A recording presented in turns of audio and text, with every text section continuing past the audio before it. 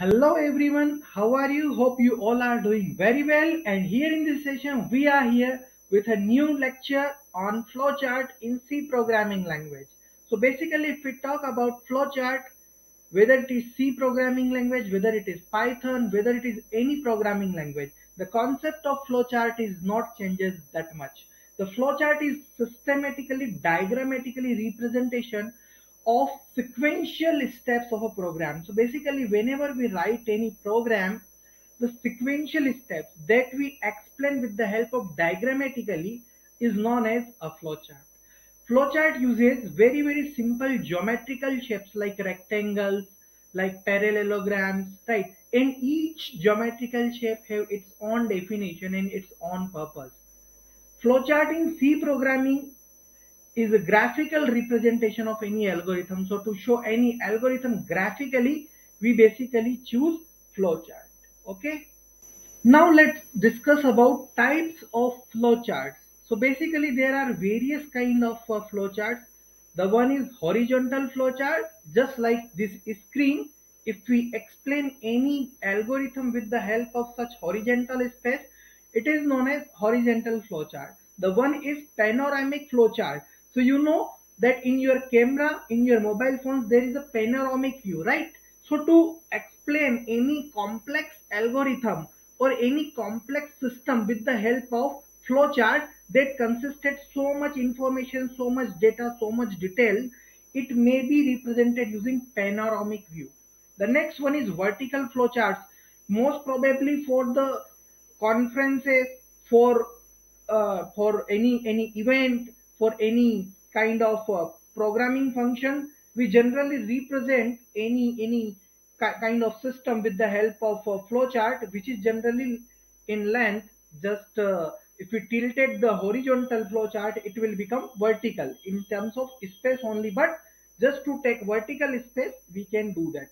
And architectural, just to explain complex processes with the help of arrows and with the help of their structures and with the help of different processes there, we may use architectural flowchart as well. So basically, mainly we can say that horizontal flowchart, panoramic flowchart, vertical flowchart, and architectural flowcharts are types of flowcharts. And there is a very simple terminology, flowcharting. Basically, in one line, we can say that the process of drawing a flowchart for an algorithm is known as flowcharting. So the process of constructing the flowchart for any algorithm having a technical term known as flowcharting. So keep this in your mind. Now let's learn about basic symbols used in any flowchart. Basically, if we talk about any symbol, then the first one is terminal symbol. So terminal symbol, you can see that it can be represented like this. We can use this symbol to explain terminal symbol. Basically, this symbol is used for using the keyword like start, for end. Like, so whenever we construct any flowchart, the first keyword is start and the last keyword is end. So represent this keyword, we use this terminal symbol. The second one is input output symbol, which can be represented like this parallelogram. This parallelogram tilted one, this tilted rectangle or parallelogram is a symbol for representing any input output symbol. Let's say in an algorithm we want to take input from any user and later on we need to show the output. So we can use this symbol to represent any input or output of any process. The next one is processing symbol. So processing symbol, basically if we take any data from the user and later on it keep going on processing and after some time it may give us the output. So to process, to show the processing of any data, any document, to show basically the processing, we may use this rectangle symbol. Okay.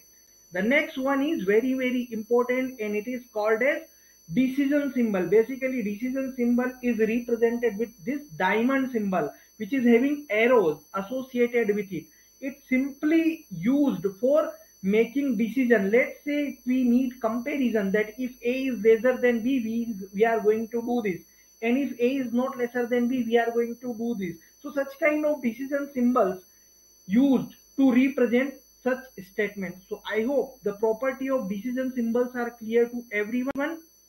The next one is connector symbol. So basically connector symbol is used when in flowchart is having a stopping point, but it is not ended. At some later points onward it is again starting. So to make a pause in any flowchart, we may use connector symbol. The next one is flowchart flow line symbol. So flow line symbols are very simple, and basically to represent the flow of our algorithm, the flow of our flowchart, the flow of sequential steps, that after this step we need to perform that and this and so. So we use this flowchart, flow line symbols in our flowchart. And the next one is documentation symbol, and this documentation symbol is used to represent the document. Let's say in flowchart there is a need to associate some document, so we can say that this is a process, and to learn this process in detail you can go to this document. So this is a document symbol. And in any algorithm, in any flowchart, if we want to give user the identity of internal storage, that some memory is stored here, this data is, this thing is having some memory associated with it, and this is storing some data. So to represent internal storage, we may use this symbol, right? So they are very important symbols which are used in any flowchart.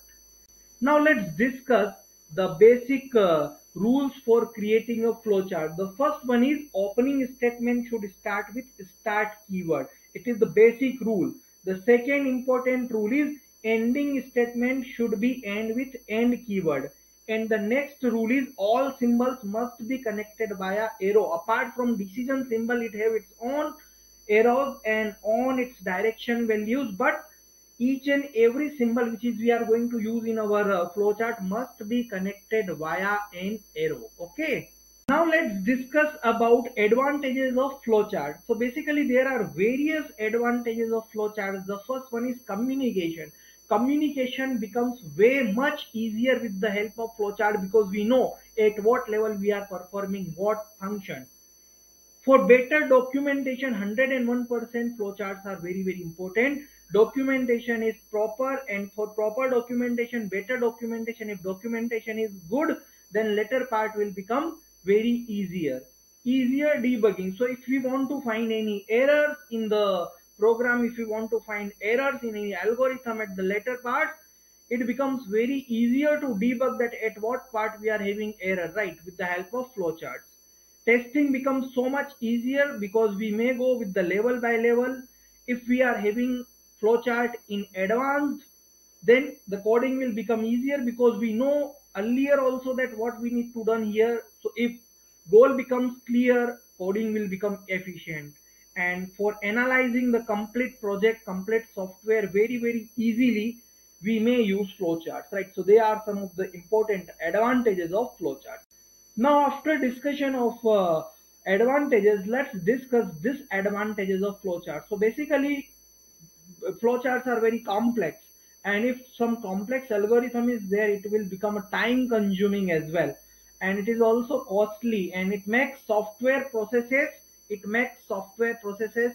low. It means that software process will execute low, or you can say that speed will become low if we go with the flowchart. So there are some disadvantages.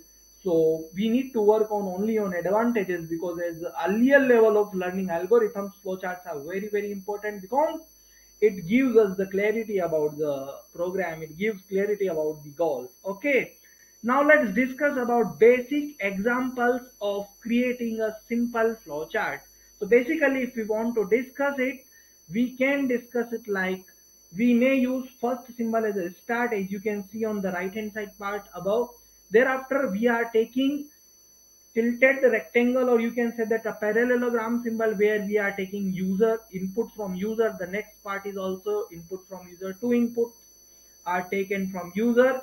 Thereafter we are comparing the symbols in decision symbol.